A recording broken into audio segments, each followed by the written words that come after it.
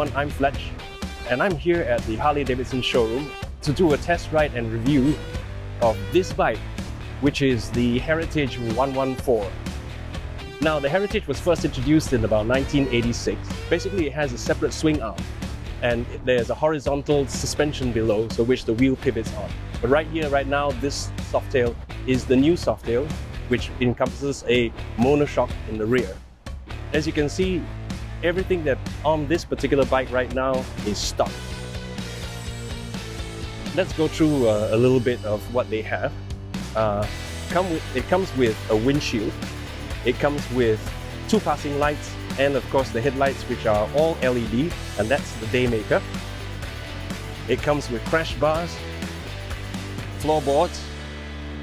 This of course is the Milwaukee 8 114 cubic inch, which translates to about 1,860 cc's. This is a 6-speed transmission. It comes stock with lockable saddlebags, 2 up seats, pillion pegs, dual exhaust. Right here, this is the 5-gallon tank, and this translates to about 18 liters, which roughly gives you about 340 kilometers to a full tank. Before I take this bike on the road, let's hear from a Heritage owner. Take it away, JP. Hey there, it's JP1970, and I just wanted to pull over here while I'm out riding my bike and do a quick little review or what I think of my 2019 Harley Davidson Heritage. I'm gonna show you what I think. Here, let's take a look at something. So what do I think of this thing? What do I think of my 2019 Harley Davidson Heritage? Let me show you what I think. Okay, I bought this thing not quite 2 months ago. Look how many miles I've got on it.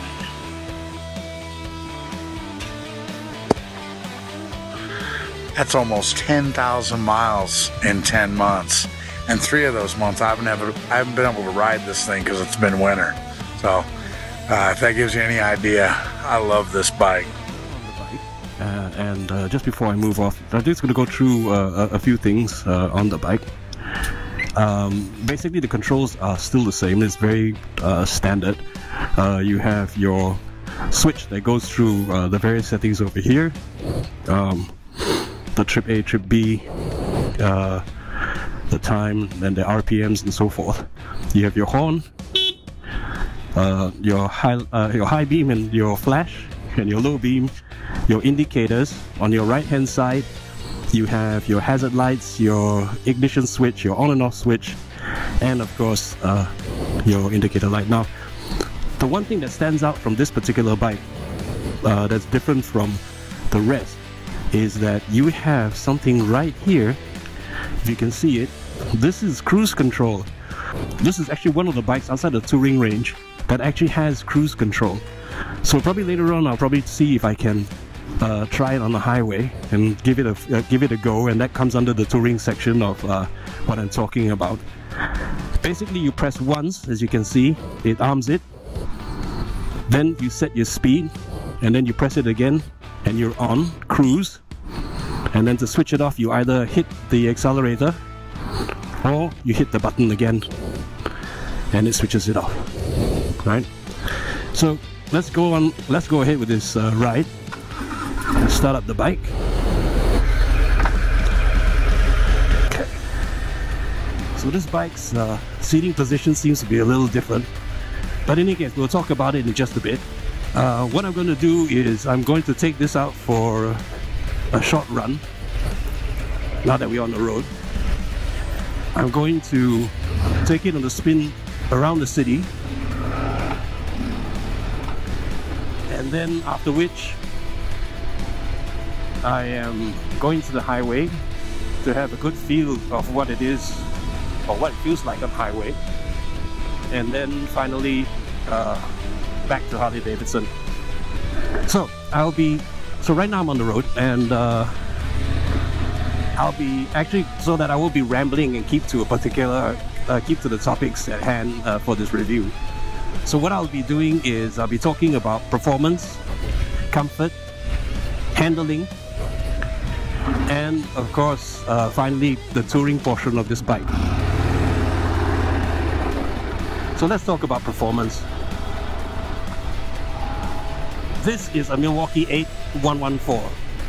I think most of the new Softails now are not 107s anymore, and I think they only offer maybe the Street Bob and the Standard as the 107s, but this is a 114. So when you talk about power to weight ratio, I'll see if I can put the actual weight of the bike on screen, so that you can actually have a look and see for yourself. But this is 1,860 cc's. So imagine, as I mentioned in my other review of the Breakout, that most of the salon cars here are between 1.6, 1.8. You got a couple of cars like this, which is about 2 liters, but you know, we're only about 200 less than the car in front of you, but that's weighing almost a ton, and this is only about, I don't know, 200, almost 300 kg. So obviously the response is going to be much better. The one thing I do notice is the difference between, say, a muscle or performance bike, like say the FXDR or the Breakout, is that it is not as torquey. But again, I think the way it's tuned is probably to meet a different requirement, right? So if you're looking at a touring bike and you're looking at something that, you know, you want to have a more easier bike and a more easier ride. I would say easier bike, it's easier ride, and that you will do smooth, you ramp up the RPMs and do smooth shifting, then it will be a much more comfortable ride. I'm not saying that the Breakout is not, it is, but the tendency is to go at much higher speeds, right, as opposed to say this bike. So I would say that yes, from the get-go there is power. You need to accelerate even at the lower gears, no issue. I believe that it has enough power even on the cruise gear, the 6th gear, to be able to overtake when necessary. So in terms of performance, I think this is perfect. Again, if you're looking for a touring configuration, something a bit more relaxed, something that doesn't want to push you too hard, or you don't want to push it too hard or easily, right? The problem with a performance bike is that you tend to want to go faster, which, you know, I think this bike elicits a more comfortable, easygoing stance. It is also, because of the less torquiness, you just want to have a nice and relaxing ride, but it doesn't mean that it doesn't have any power at all, right? So that's for performance. Let's talk about comfort. Now this bike basically is suited up in the sense that it is for touring. You have nice forward controls with a heel shifter, and of course nice floorboards, so your feet are planted, or feels like it's planted firmly on the ground. And sorry, I had to get out of the way. So it's nice and comfortable, the seating position. Probably a little bit when there's less traffic I can show it to you, or when we come to a little stop I can show it to you. To me, again, my height is roughly about 5 feet 11, almost 6 in boots probably, and if you can see here that my knees are just at the tank level. I don't feel like it's too far up, I'm not crunched up. My rider triangle is actually very comfortable. Next comes the seats. I think the Heritage probably has the best stock seats around, because when I sit on this, it feels like I'm sitting on my Sundowner. It's really very plush. It's nice and soft, and I feel really comfortable. And then last but not least, the width, because it offers you a real good seating position. There's a little scallop at the back that gives a little lumbar support, and of course, since this is built with a 2-up seat, the pillion seat is large enough to be comfortable for the pillion, because it's large. I think it's about 14 inches. To me, the seat feels like a 16-inch for the rider, and I think 14-inch. But I'll put up the specs up so that you can see as well. In terms of the rider triangle, I like the handlebars on these on this Heritage. It is, I believe, a Mini 8, and it's not too high up, and I'm not too far stretched out as well. In fact, my feet are forward, my arms are not too far up and not too far forward, that I will actually have a much more comfortable feeling riding. Right? It's as if I'm sitting on a couch, and it really is quite a comfortable bike.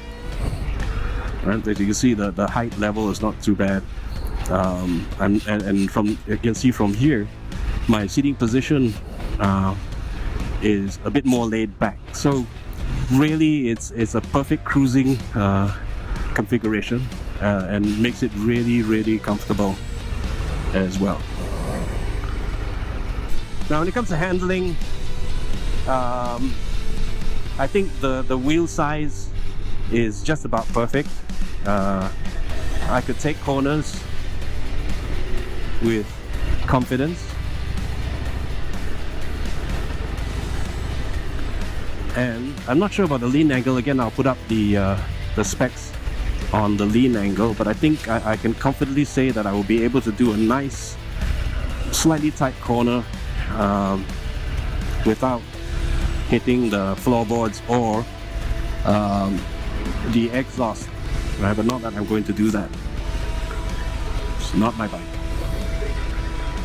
So handling is the next one, and that's what I wanted to talk about. And I think this is perfect, this place, because there's some nice curves, and I'll be taking another curve going up into the highway. You know, if you feel that intimidated by the weight of a touring bike, then I probably suggest getting a Heritage, because then you have the opportunity to go on a tour, taking this long distance, not going on a tour, and still feel the confidence of being able to ride it, knowing that you can actually handle this bike. When we talk about touring, I think this bike has the best bang for the buck, as they say, right? It comes with passing lamps in the front, and it comes with the Daymaker. I think this is a 16-inch, I could be wrong, but I'll check, windshield. And of course, it also comes with the luggage. To me, as a potential touring bike, this is perfect. I don't have to spend extra money outfitting it. Of course, you know, Harley riders being Harley riders, we'll definitely change stuff out to make it our own, you know, whether it's cosmetic or otherwise. Maybe in terms of comfort, you probably might change out the seat, but you know, invariably stock would be perfect. You know, hopefully I can once we get back on the highway, I could actually test the cruise control. Probably what I'll do is go to the, well, not the slower lane, but the lane that gives me the least amount of obstructions, and I don't have to worry about not showing it off. And I think that the cruise control is probably one of the best things about the Heritage, and what it really helps in terms of long distance. You know, you're always on the throttle over 200 kilometers, 300 kilometers before you stop. You're on the handles all day. The cruise control really helps quite a fair bit. Right, so we're exiting into the highway right now.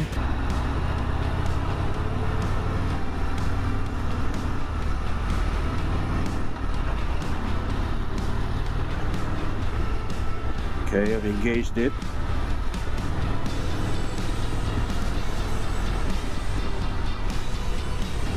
So,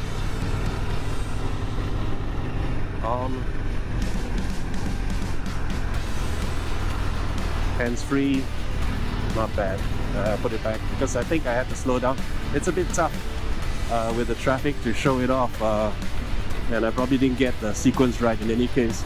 But this is a perfect addition to this bike that completes the entire touring picture of it. Well folks, that takes me to the end of this video. I do hope that you enjoyed my review. Please do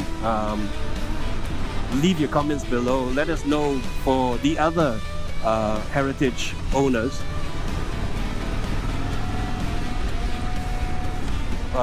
what you think of your bike, and then give your comments below. Once again, thank you very much for watching this video. If you haven't yet done so, please click the subscribe button, and don't forget to hit the notification bell so that you know when I'll be putting out the new videos. Once again, thank you very much, and you guys have a safe ride.